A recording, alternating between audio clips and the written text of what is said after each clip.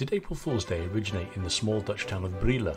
In 1572, during the height of the 80 Years' War and after being banned from using any ports in England by Queen Elizabeth I, William de la Marck led some 25 ships up the coast of the Netherlands. Desperate to find shelter for the Watergeuzen, or sea beggars, they approached the town of Brielle.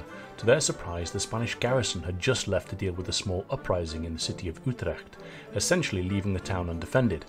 On the evening of April the 1st, some 600 men sacked the small port and took control of Brielle back from the Duke of Alba's Spanish forces. This event would be the catalyst for further uprisings in the Netherlands and eventually leading to their independence.